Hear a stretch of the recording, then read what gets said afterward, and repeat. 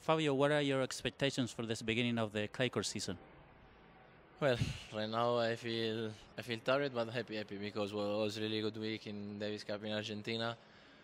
But right now I just arrived yesterday here, so I need time to adapt on clay here in Vina, and I try to do my best, and we will see at the end of the week how it's going. Last year was the best season of your career, so how do you face this 2014 season? It's gonna be really difficult because I have to confirm, I have to improve already my. I would like to improve already my ranking.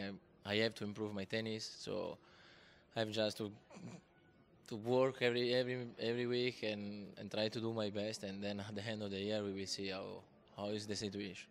In these days, what are the qualities for playing best on clay courts? I mean, quality on clay court. This tournament, I mean, it's really difficult because there is a lot of players that they can win. I mean, here also, especially in Buenos Aires, because next week is Nadal is gonna play. There is maybe I don't know Ferrer, but there is tournament that you have to be physically and mentally really good. So I'm in a good way. So I hope to play good and try to do my best and win a lot of matches.